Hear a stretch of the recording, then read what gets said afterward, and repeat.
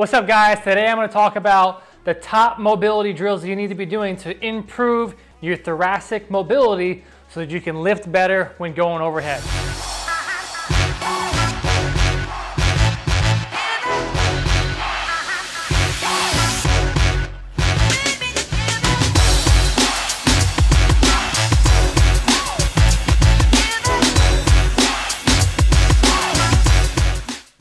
What's up, guys? It's Kevin Andres, owner of K-Squared Fitness. This is the YouTube channel that gives you all the movement tutorials and secrets on the technique to do things properly so that you can move better as an athlete. So if you're new to this channel, make sure to smash that subscribe button, like this video, and let's get straight into it. So today I'm going to walk you through 6 different mobility drills to improve your overhead position. So the first one, I want you to get a foam roller and a kettlebell. And when we're talking about T-spine, we're trying to get our upper back to open up so we can get better at shoulder presses, jerks, snatches, handstand push-ups. Even when you're just kipping on the pull-up bar and doing those movements there, you got to have good full range of motion there. So put the foam roller on your upper back. You can use a kettlebell to get into this easier, or you can use a barbell. And what I want you to do is get the kettlebell out where you can get a good grasp on it. Push your hips up, and then you're going to physically pull down on the kettlebell and try to pull your chest down and tuck your pelvis. I want you to hold this for 5 seconds, pulling really hard. Take an inhale back out of it, and then right back into it. Pull really hard, and that'll be exercise number 1. Really trying to pull down and create some range there. Second thing we're going to do is keep the keep the foam roller on your upper back in that same spot, and we're going to kind of work through your upper back. So cross your arms, get them as big as you can. Not sure if this will disrupt the audio or not, but twist, and then in that direction, get big extension back. So you'll twist to the other side, big extension back, and then one right down the middle. Right down the middle. Then you'll go down just a little bit lower. Twist, arch your back, twist, arch your back. Again, right down the middle. So that's that's going to help you with some good T-spine extension. Another thing that really limits your overhead mobility is having super tight traps. So if you try to go overhead and this is as far as you can get your arms back, a lot of times if you can release your trap, it'll help you get further and further open. So for this one, you'll need a softball, and you're going to put this right under your upper trap, and this one is pretty painful, at least it is for me.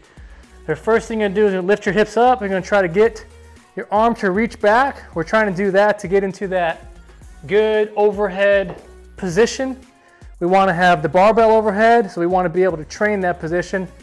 Take it back here, and then take your arm over and then back. Arm up, hips down, arm down.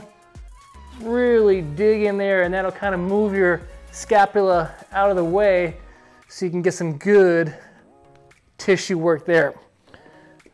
With all of these exercises, you want to spend about 2 minutes per exercise so you can really create some new range. So once you start to create new range, then you want to strengthen and start to gain some activation component to get those new muscles to fire. So this one, have your knee away from the wall and get a small band. And now we're going to work on some activation by rotating, holding for 2 seconds, and then taking it back. When you do this, breathe and try to squeeze the middle of your shoulder blades together so you can get a good, nice, tight posture and start to improve that range too. The next thing that we're going to do is we're going to head over to the wall, and we're just going to start practicing the same thing we did with the foam roller. Get your hands nice and wide, bend your knees, and then push your upper back down as you breathe, and trying to gradually work through more and more range of motion in your thoracic. And you can do these, you can add them on to your workouts. Just pick one or two of your favorite, but the key is to do some mobility work before you start to get into overhead pressing strength and things like that. If you can do them all, awesome. Next one, we're gonna get our hips into a good frog position, and then this guy is the reach and roll. So this one is gonna be a lot harder because it's gonna try to help you activate your muscles. You're gonna put your head down, you're gonna reach, roll over your shoulder, and then lift your arm up. Reach, roll, lift it up. That's a lot harder than it looks if you don't have good activation in your lower traps. That's an awesome exercise to do to help you improve that. Reach, roll, and lift. Be sure to give that one a try. I got one bonus exercise for you as well.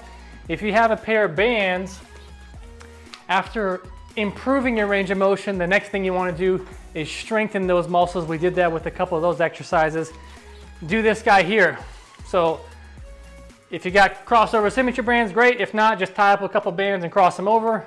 Bend your knees, take it straight up, and then take it down.